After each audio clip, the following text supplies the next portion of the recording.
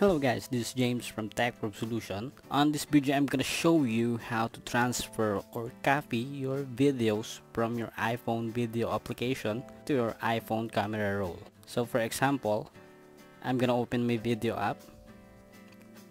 I want to transfer this video to my photos or camera roll. I want to see the video here.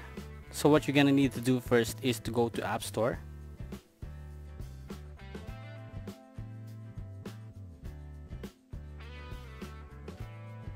Then go to search, type the search box video to camera roll,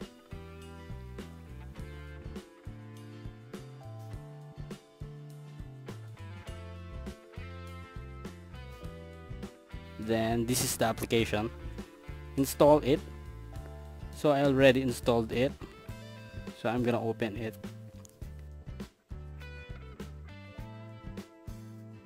As you can see, it shows the video from my video app. Tap the video, then tap this save to camera roll. Then it's now transferring to my camera roll. The process depends on how long your video is, so just wait.